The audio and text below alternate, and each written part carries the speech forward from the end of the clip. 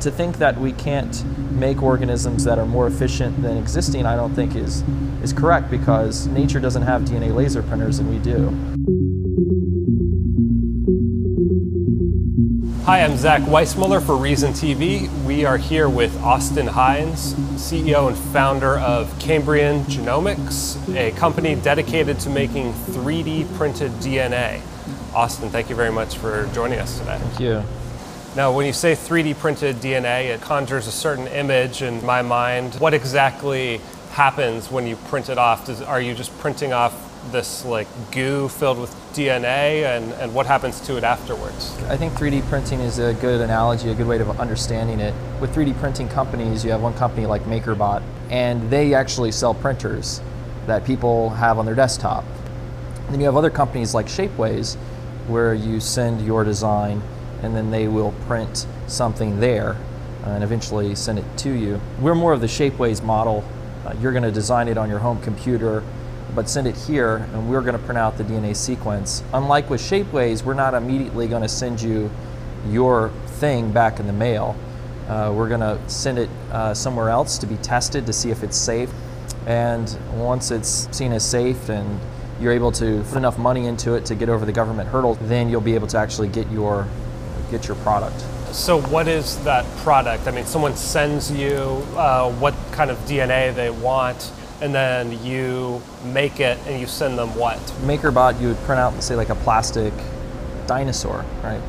With Cambrian, the idea is eventually you'll be able to print out your own little dinosaur that actually walks across the table. Oh, what step in that development process are you at now? What exactly do you produce here in this laboratory?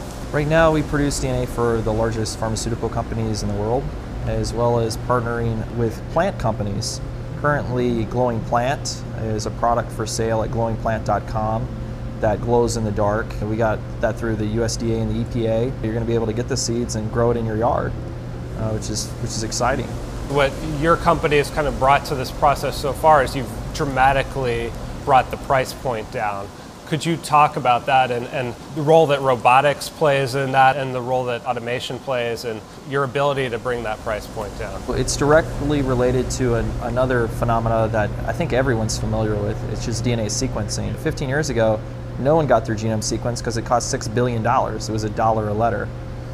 That became super cheap because it became made by a machine that could make and read millions or billions of strands of DNA at a time, like the one sitting right there. Will sequence 400 million strands in a single run.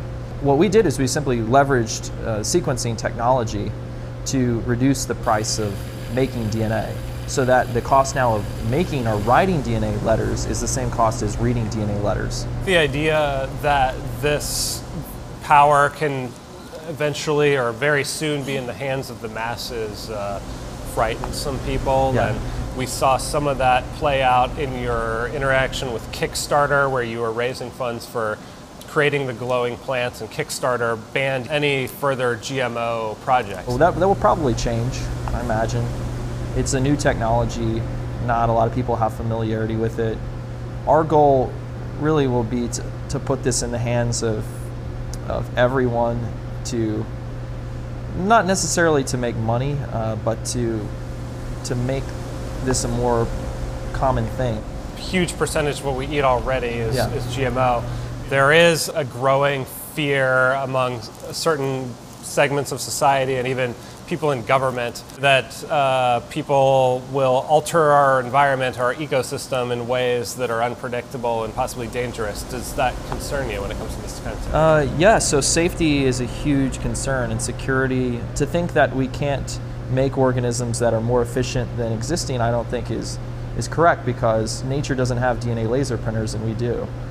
And so we really need to build a system whereby the things that we create do not proliferate into the wild, and the way to do that is by changing the codon table. Like, this is all protein, or it's organized by protein. Protein is 20 amino acids, and so if we introduce artificial amino acids into synthetic creatures, and then there's no source of that in nature, it means they can't survive unless we're feeding them. if we're thinking of this in terms of 3D printing, where essentially the means of production are kind of brought way down and ownership is brought to the individual level even, how do you see that shifting the way science is done in America? Oh yeah, so virtualization is really going to take off. We see things like Oculus Rift and augmented reality, the Ed Snowden robot from TED, and it's going to be almost like being there. And so you'll be able to go from idea to finished product without ever touching anything physical. And that's exciting because that's not how things work now. If you go to an academic lab, it's miserable.